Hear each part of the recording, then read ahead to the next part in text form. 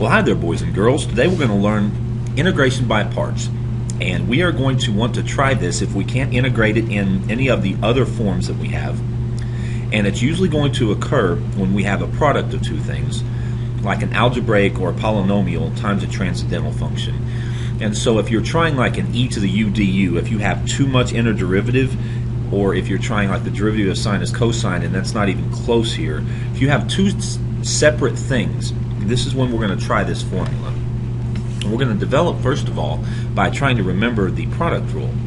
The derivative of a product is the first times the derivative of the second. So that would be u times dv dx, and then plus the second times the derivative of the first. So this is a true statement if you have the product of two things, and that would be the derivative. What we're going to do is we're going to integrate both sides. We have a true statement, so we have the right to do the same thing to both sides. We're going to integrate both sides with respect to x. And so we're going to get that the integral and derivative cancel each other, so uv must equal the integral of u dv plus v du, and our dx's canceled each other. Since this is still a true statement, I'm going to get that the integral of u dv is equal to, I'm going to subtract the integral of v du from both sides. You know, when we integrate this across the sum, I actually had an integral on both of them, so this v du is still attached to this integral. So I'm going to get that equals uv minus the integral of v du, and this is a true statement. And so this is what we can do if we ever want to integrate a product. We have a formula for it where the u and the dv are not even related to each other. So this is our formula for integration by parts, see above. So let's just get after some examples here. To integrate x sine x dx, I'm going to let u equal x. You want u to equal something that's easy to take the derivative of, because there's four pieces up here. We have u, we have dv, we have v, and we have du. The remaining part, I'm going to allow that to equal dv. So dv is going to equal sine x dx. Now this says up here, this formula, the integral of u dv, I've got a u times a dv is equal to uv minus the integral of v du. So I need to get a du. So I'm going to take the derivative, I'm going to ddx this u equals x statement. So that's going to be that du is equal to 1 dx. So I have something for du. And then to get back to v, I'm going to integrate both sides here, and the integral of sine is negative cosine. So I have my four parts. So let's use our formula. This integral of u times dv must work out to be u times v, so that's this times this. So that's x times negative cosine x. I'll just go ahead and put the negative in front of the x. Plus, sorry, it's minus, but watch what happens. It's actually minus the integral of v du. And the integral of this negative cosine x dx, that's why I called this a plus. This negative on this cosine x, I'm going to go ahead and pull out in front of this integral. That's why I turned this to a plus and make this the integral of cosine x dx. And then you're going to see if you can answer this second integral, and we can. We know the integral for cosine x, so my answer is negative x cosine x plus sine x plus c. Let's do this again.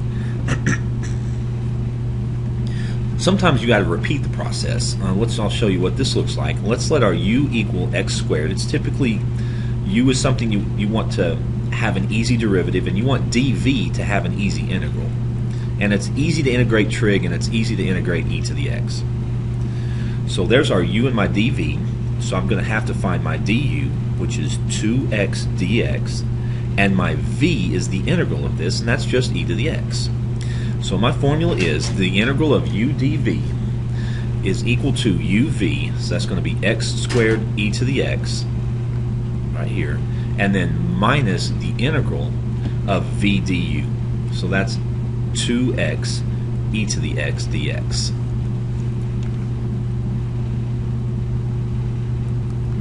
Alright, so I just had to pause and resume there real quick. Now what we have to do, we have to repeat this process because I am still left with a product. So I can't integrate this yet. I still have the integral of like a u times a dv. So I'm going to do this again. I'm going to try and answer this integral. So far I have x squared e to the x, and now minus, now I'm going to use integration by parts on this side. So I'll let my u equal 2x, and I'll let my dv equal e to the x. You want your u to be something that's easy to take the derivative of, and you want your dv to equal something that's very easy to integrate. So I'm going to have this second iteration is going to be uv, so that's 2x e to the x, minus the integral of v du. And hopefully I can do this. And the 2 is going to come out in front of this. So do we know the answer for the integral of e to the x? We do. So my final answer is x squared e to the x minus 2x e to the x.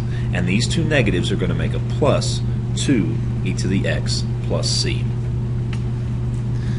Now, I want to show you that there is a nice little table way of approaching this if you have powers of x and you don't want to repeat this. So I've got this exact same question, but I'm going to show you how to turn this into a table. You want to make a little column with a u and a v, and you're going to let your u equal the power of x, and you're going to start taking derivatives until you get down to 0. The derivative of x squared is 2x, the derivative of 2x is 2, and the derivative of 2 is 0. You're then going to write this, by the way, this is a dv.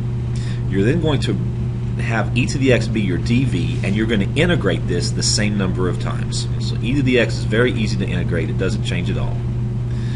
Now my answer to this, if you do it like this little chart, you're going to take the top left and you're going to go multiply down in diagonals, and you're going to alternate signs.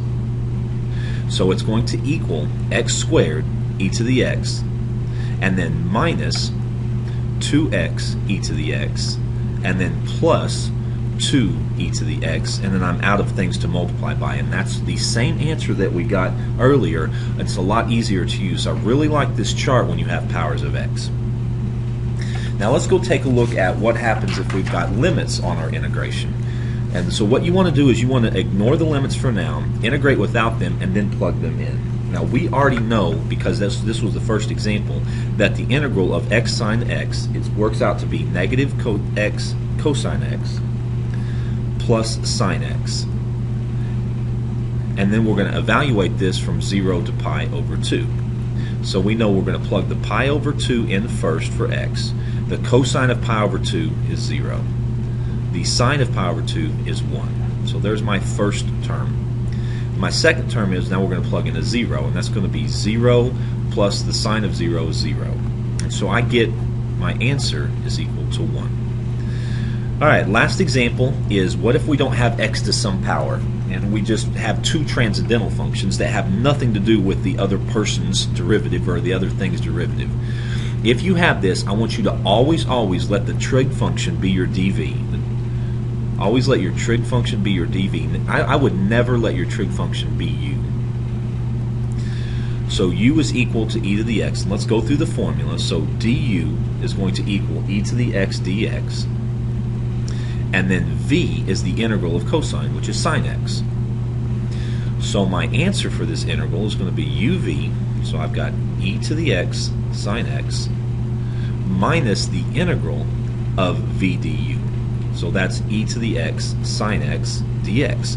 And this looks just like the one before, where we just have to lather, rinse, and repeat this process. So let's try and answer this second integral. Again, we'll let dv equal the trig function, and then we'll let u equal our exponential.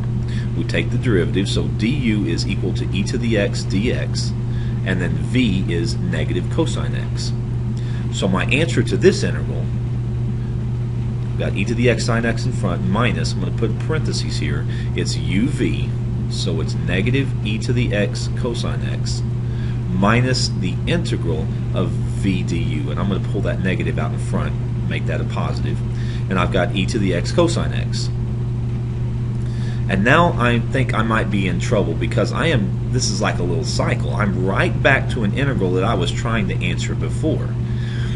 And it might seem like this is going to go in a deadly cycle and we're never going to be able to answer it, but I want you to watch this little algebra trick. We know that this all equals the integral of e to the x cosine x. That's what we've been trying to find. We did work on that, and this is what we got. I'm going to scooch down here and write that statement a little better. So we've gotten so far that the integral of e to the x cosine x works out to be e to the x sine x plus, I'm distributing this negative here, plus e to the x cosine x, and then minus the integral of e to the x cosine x.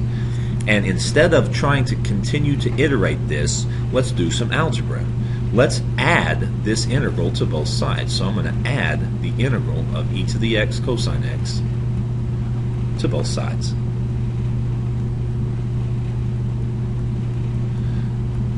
So let's see what we got. Well, I have two of these. Two of what I'm looking for works out to be e to the x sine x plus e to the x cosine x. So we are trying to solve for the integral of e to the x cosine x, so all we have to do to get our answer is divide by 2. And so we don't lose a -1 point, we'll put a plus c on the end. So there you go. You'll practice integration by parts tomorrow, and I'll see you then.